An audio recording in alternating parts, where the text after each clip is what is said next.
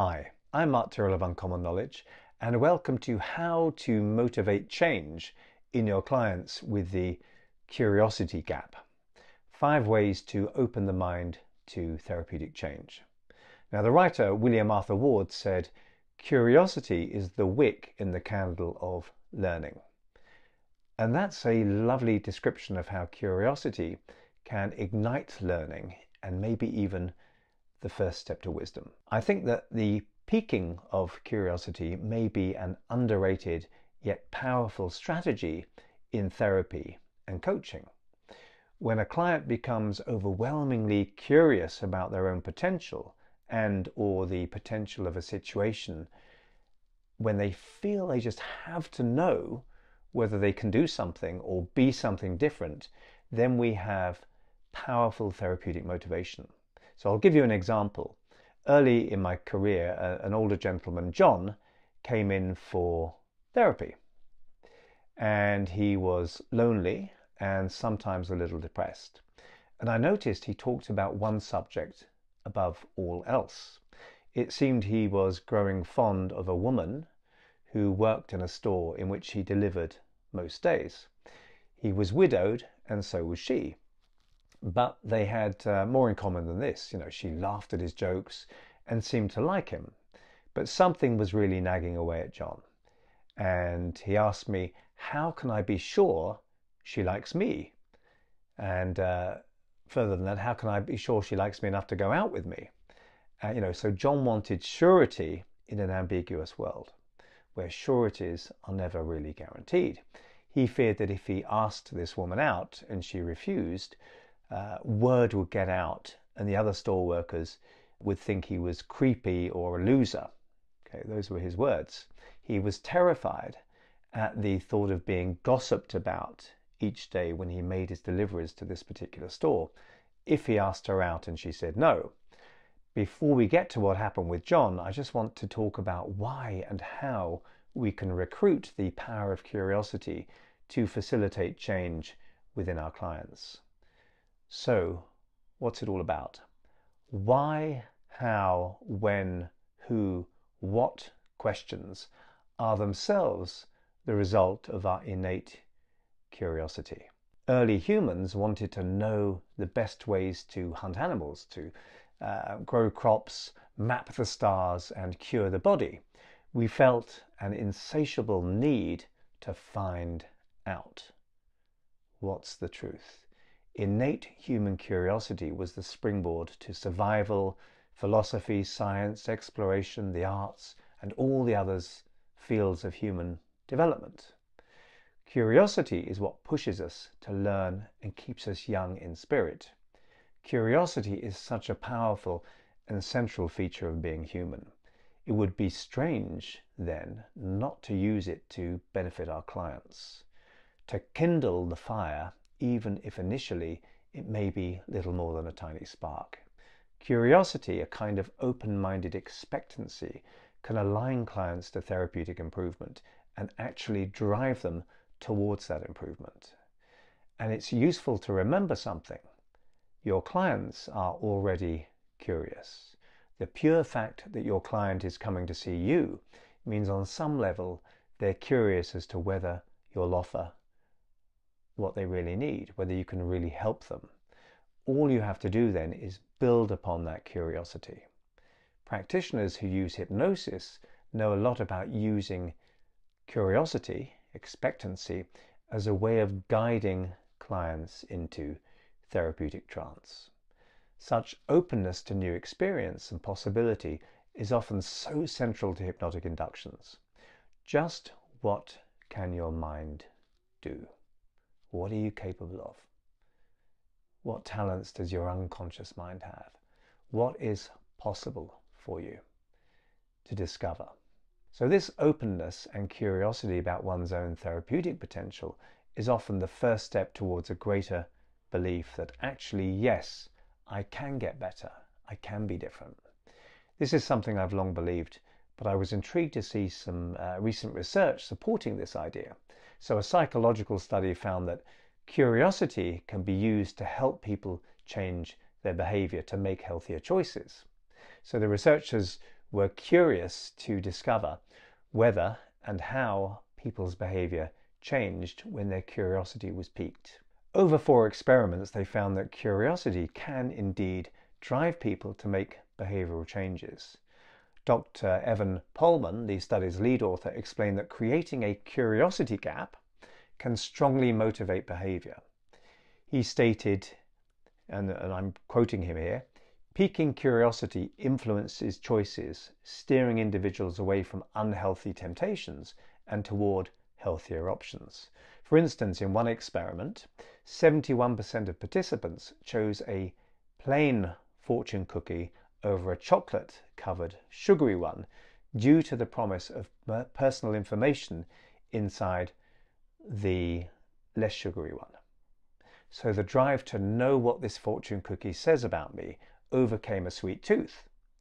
Similarly, people who were motivated by the promise of the secret to a magic trick or the answer to a trivia question when questions were posed at the bottom of the stairs, with the promise that the answer would be provided on the stairwell somewhere, there was a 9.8% increase in stairwell use. Okay, so imagine if someone becomes really curious to discover, say, how a month from after taking the stairs, how that will change their body composition. If we can help clients become really curious about that, we can increase healthy behavior. So we can see how curiosity can be linked to healthier choices and can be used as motivational fuel until the behavior then simply feels more natural to do than not to do. In other words, until it becomes a habit. Dr. Polman emphasized that curiosity-based interventions, such as these, can, at a minimal cost, and can effectively promote positive actions. So clearly, curiosity is a motivational force, and we need our clients to be motivated. And in fact, maybe you already use curiosity in your practice. In fact, I'm pretty sure you probably do, even if you hadn't really thought about it in those terms. Maybe you even use some of the following strategies, but hopefully you'll find a little something here to help you make the most of your client's curiosity. So tip number 1, express your curiosity. The great Dr. Milton Erickson once said, "I'm very curious to discover what's possible." I'll often express how curious I am about some idea or desire the client has. So with John, I expressed at some length just how curious I was to discover what it'd feel like if he never asked Sue out. And when he started to imagine that, it made him feel sad and regretful. I said to him, "I wonder what you'd feel like, John, if in 10 years' time you look back having never taken the plunge." And I expressed that I really had no way of knowing how he'd feel about that if he never even tried. I wondered aloud how maybe knowing something bad was sometimes better than the dull but continuous ache of never finding out the truth of something at all. He really thought about that. I also expressed how curious I was to know how he'd feel if at least he tried. My curiosity seemed to increase and infect him with curiosity. I also expressed curiosity as to whether she'd accept his invitation for a date or not. How can we ever know? How can we ever know? At least we'd know one way or another. And I went on like that almost ad nauseum, being curious as to what would happen in this scenario, in that scenario, whether she'd accept, whether she wouldn't accept, whether people would talk about it at all, whether they would for a while talk about it, then move on, whether it would be all they'd talk about, whether they'd be pleased if she accepted, and so on. Or even if whether he asked her out and she said no, she'd be pleased that he'd asked her out, even if she hadn't accepted. Or other people would be pleased for her that he'd asked her out, even if she'd said no. So I was building curiosity about all these possible scenarios and how we just didn't know, and the ache of not knowing was worse than knowing, whatever the outcome. And after a time, Such toing and froing can drive people to a kind of exasperated action. Oh, for God's sake, I just need to find out. No more whether this or whether that. Becoming sick of indecision can be a powerful way of driving action. So simply wondering aloud and asking rhetorical, Socratic questions can help build a sense of wanting to actually discover the truth inside a possibility and feeling almost desperate to just find out the truth of something. And, we can also ask our clients direct curiosity building questions. So tip number 2, how will it be? I've often used curiosity in therapy. When treating a spider phobia, for example, I might ask the client how they suppose their loved ones will react once they discover the client's fear has gone without the client having told them. We can also build curiosity around their wider life generally. How will they be different? With a drinker or smoker, I might ask them what they imagine it's going to feel like to no longer be preoccupied with these interloping substances. Okay, what's life going to be like? What will they be doing and thinking about instead, do they suppose? Or who's going to notice first when they're no longer smoking or drinking? Okay, or when they're coming out of depression, who's going to notice first? Okay, without them telling them that they're no longer depressed. Will it be people at work? Will it be their loved ones? Who's it going to be? Who's going to notice first when they've got 20 pounds slimmer? Will it be a family member, someone at work, or someone else? So we can, of course, be much more open-ended than this. So tip 3, notice something unexpected. People have a need to switch off loops of expectancy. So something's begun and we want to complete it. We want to know how the thrilling movie ends, or who committed the murder in the crime novel, what the punchline is to the joke, and the solution to the mystery of where the heck we put our car keys. So I'll sometimes task my clients to notice something unexpected after they've started sleeping really well again, or while calmly delivering a speech they've been nervous about, or making or over the first week of being a non-smoker. What will they notice? Something they didn't expect to notice. So that something unexpected can pique their curiosity, and attaching satisfied curiosity to a therapeutic gain can be very powerful. I might even add, and this unexpected thing may be wonderful or simply really good, or just something you'd never considered before. But be sure to notice it and write it down once you've noticed it. So I had one client who had been paralyzed by fear of socializing. I helped her overcome that fear, then asked her to notice something nice and unexpected at an upcoming social event. And she later reported she'd suddenly become aware of how bright and beautiful the colors seemed to be in the house she was in. I didn't see that one coming. Another client told me that the first time he saw a spider after our work together, he started to run away through habit before realizing he was actually not afraid anymore, no longer scared, and bursting into laughter at having run away. Yet another client told me that in the supermarket, she just focused on the healthiest foods, and it was like the unhealthy food stuff just wasn't even there, and so on. In each case, the client was intrigued by what they'd notice. Of course, the language we use can also increase curiosity. So tip 4, use curiosity building words and phrases. We're often encouraged to build a sense of confidence by using certainties and definitive statements such as "you are fantastic" or "you will succeed" and such like. However, to build curiosity, we can also artfully express not knowingness, but intriguing uncertainty. You could pepper your language with words like maybe, or perhaps, or wonder, or curious, or interesting, and discover. You could use phrases such as, "I really don't know just how you're going to first notice that you're becoming slimmer. Maybe the soles of your feet will notice first that you're becoming lighter before even your conscious mind notices. Or maybe the first sign will be something else entirely. I wonder who'll be the first to notice you're coming out of that depression without you telling them. It might surprise you to discover who notices first. Maybe it will be your mother, but it might not be. It could be. So we're thereby attaching a sense of discovery to the preferred future state of the client. So I used all these kinds of phrases with John. How would he feel when he made up his mind to ask Sue out? Okay, how was he going to know that he was about to ask her out? What would that feeling be like? Would he feel determined, scared but determined, happy he'd at last made a decision, any decision?